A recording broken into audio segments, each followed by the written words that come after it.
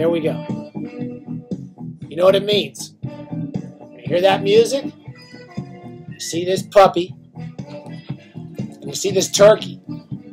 It means we're up for a Thanksgiving edition of Puppy Noir, the hardest hitting, gal-loving, gat-shooting, firing book talk show on the internet, on the interweb. And that in the background is the Blues Brothers band playing this. I don't know how long I can play before they start to sue me, but I'm going to turn it off pretty quick. And this is Lucky the Wonder Dog. She's a hard-eyed gal from the wrong side of the tracks. She liked her men like she liked her chew toys, full of stuffing. And I'm going to have to let her go because it's the second time I've done it. Okay, Lucky, say goodbye to everybody. See you in the Puppy Noir. Your puppy part of the Puppy Noir is all over. Okay, Lucky. I think you can take your turkey with you.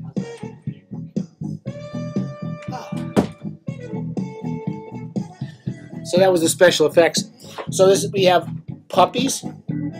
It's Thanksgiving. And we have puppies. We have turkey. You saw the turkey and the puppy part.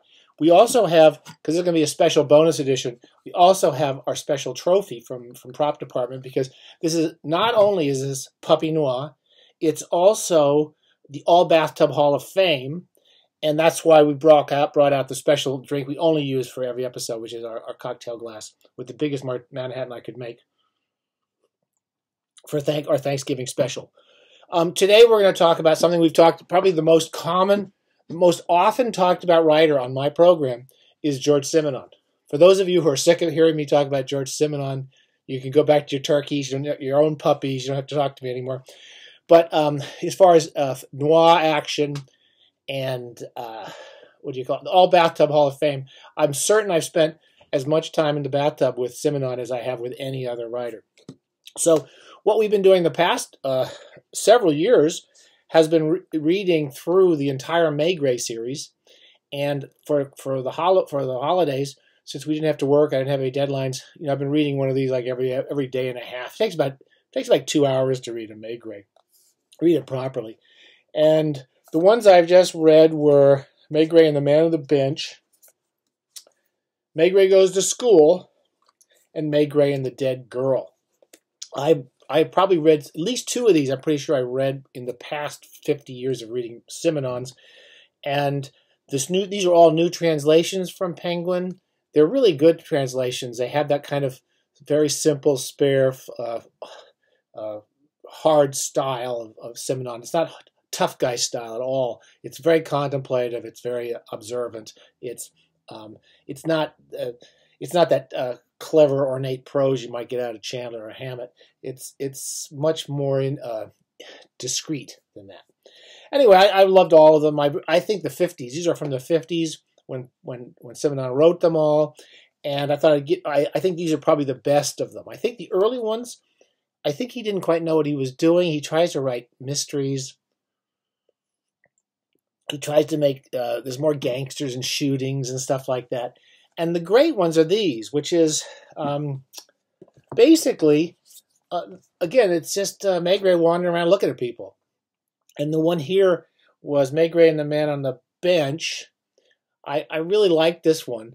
It's sort of a good example. It's about a guy the man who's murdered. They find this guy in the middle of Paris, and he lives with his wife in the suburbs, and he's worked for like a warehouse all his life, the man who's dead. And when they find him, they take the wife out to show him the dead body, and she says something that's, there's something wrong here. I mean, that someone's done something to my husband. And they say, why? Because he's wearing yellow shoes. He's wearing really fancy shoes, and he used to go home every night wearing boring clothes. And he was a really nondescript man. Everyone liked him. He was really nice to people. I forget what the guy's name was now. It was Louis or something like that.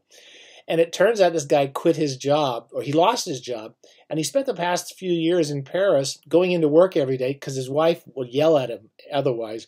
And he goes into work every day, and as a result of several years of whatever he's doing in Paris, he gets murdered. And there's some lovely stuff in it. It's basically what the guy does. The Man on the Bench, he's one of these people that in any big major city, you walk past and they're sitting on benches all the time talking to people. You see this a lot in Paris. And maybe less so in London, where people don't chat around benches as much. But in Paris, you really will see people who seem to be like locals in the neighborhood who just sit on these benches. And at one point, Maigret is reflecting, and he says, on the car ride back to Paris, Maigret's mind drifted to matters of no consequence. When he had first arrived in the capital at the age of 20, what had troubled him the most was the constant ferment of the city, the hundreds of thousands of people milling around in search of something or other. And that is the Maigret of the great mid-period books, just people's desires and how they get them into trouble. At certain key points, this ferment was more perceptible than at others. In former days, what had struck, you might say, even romantically inspired him about this crowd in perpetual movement were those people who, discouraged, defeated, and resigned, had given up on life and been swept along by the flow. Since then, he had come to know them, and they were no longer the ones who made the biggest impression on him. Rather, those who did were on the rung above, the decent, honest, inconspicuous types who struggled day in, day out to stay afloat, or to foster the illusion, the belief, that they really existed, and that life was worth living. And that's sort of what this character Louis is like, is he spent his whole life doing boring jobs, trying to be a good husband, good father to this child he loves.